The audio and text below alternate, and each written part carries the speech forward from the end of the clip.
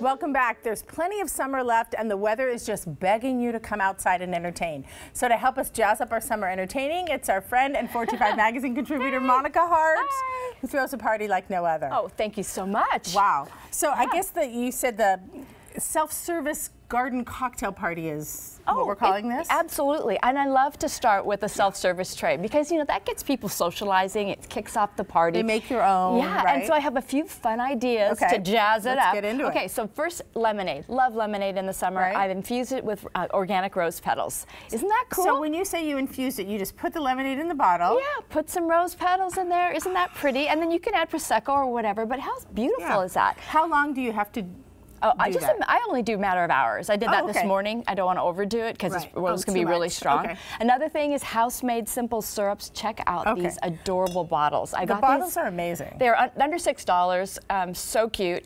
And so I've infused the simple syrup. And simple syrup is just a 1-to-1 ratio of sugar to water. Heat it up, heat it up, exactly. And so then I've got some garden rosemary and then some tarragon. And so you can use this for your cocktails or non-alcohol beverages as well. These are the cutest. You got these where? At World Market. And you said they're about $6? Yeah, yes, look at the gold little spouts. And they just pour easily for any, I love that. Yeah, love that so much. Okay, now we want to jazz up the glassware. And so I've done this. This is so fun. This is just a bamboo stick, and I've got some copper wire. And I've taken a fresh flower and just kind of, look, isn't the copper fun?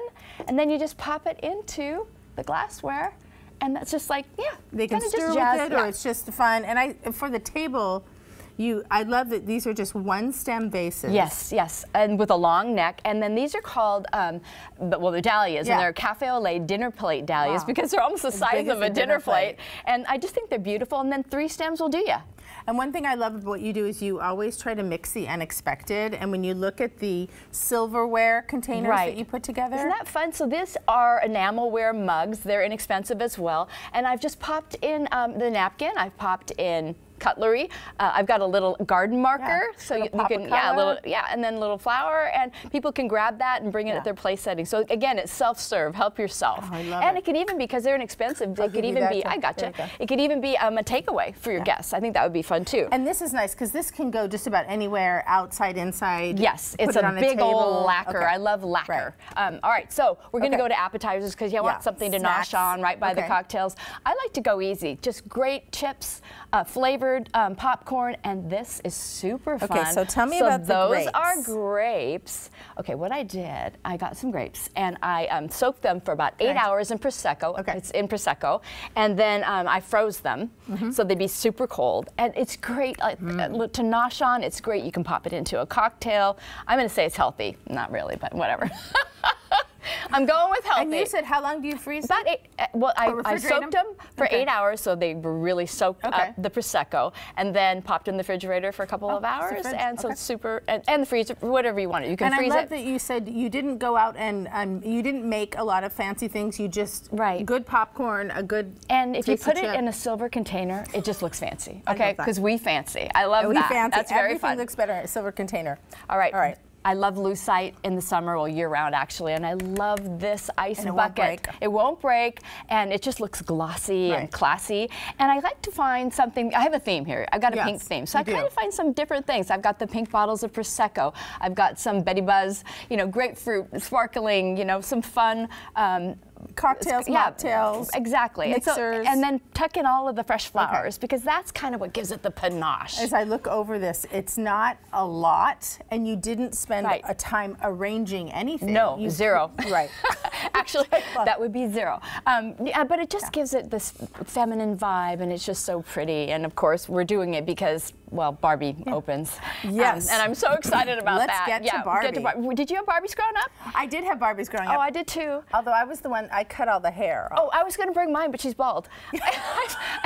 I'm like, I'm not sure how old I was when I did that. Probably old enough to know better. I love that you kept Oh yeah, I went out in the garage, looked in the box. I'm like, no, not a good haircut. So you have a box full of Barbie stuff then? Well, just a few things. Okay. And my things are all handed down from my big sister, so I don't think they were bought my own. But my sister had a little cardboard dream house. I remember when I was a little girl, so I probably got to play with it a little bit. But Barbie makes a great centerpiece. I love that you did this. Right. Tell me about this. You know, I don't have a lot of pink at my house. It's all very male-oriented. And so I went online and I found that when can you get a convertible for $13.99? Zero.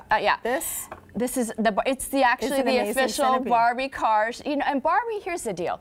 Barbie's been around for what, 64 years. Yep. She's had so many cars. She has all the gear. She's got the boat. She's got the house. She's got the car. I mean, then there's Ken. Ken's an accessory. Well, I should say she's had several boyfriends. I'm not sure if everybody knows this, but you know, she and Ken broke up at one point, and then she had a rebound boyfriend. Who's judging? I'm not judging. She's back with Ken. And all her careers, from astronaut to, I mean, food truck owner. The woman's amazing. I love Barbie. It's all so fun. So I found that. I love it. And if you want to throw together a little, you know, feminine party, I mean, this is so cute. Online, so tell me. Okay, so I thought it'd be fun to make a little Barbie cocktail, and there's nothing more feminine to me than a cosmopolitan, and I love the colors. So I went out and I found the official Barbie martini glasses. Let's talk about that for a minute. It says, as seen in the movie, I guess, but I haven't seen the movie yet. So these are the official Barbie cocktail glasses. That's what it said. It said online. And you know, and if it's online, it has to be true, right? True. Well, maybe not. Okay. They're so cute. I know. And they say Barbie at the bottom in gold. They say Barbie. Yeah. And so I went and got some really fun. I went for color. Look, the labels are all pink. I have maraschino cherry. I've got grenadine.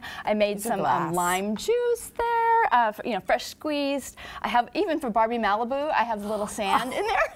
And some umbrellas. Again with the do-it-yourself theme. Right.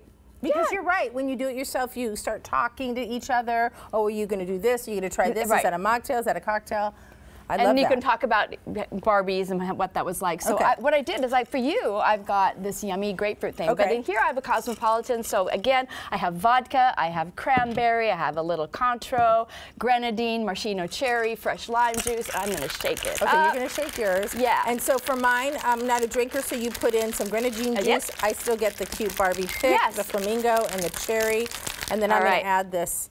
You're going to add that. I'm going to kind of weasel my way in here. Grapefruit and grab ginger. This. Okay, and we're going to do a little pour here. And we're going to toast to, I guess, our childhood. I mean, Barbie has been such a big part of a lot of kids' lives. And this is like a little Shirley, taking a Shirley Temple too. Let's see. Ooh. Oh, that's good. I'd go for even more grenadine juice for me. And you can. You have the power. It's self-serve. You go, girl. So this is so fun, and I've got little napkins. It is fun, and again, you've thought of details but you also can find these things at home. Oh, and it's it's effortless because you're not arranging. Anybody can do this. Right. And I find, honestly, that when I have people over more and more, I'll say, hey, I'll give them clippers, go in the garden, they clip some flowers, and they love to be a part of it. So that whole self-serve cocktail idea, bar idea, it's very social, great way to kick things off, and people want to be involved. That's really fun. Yeah. Cheers, my friend. Cheers to the Barbie movie. I'm going. Thank you.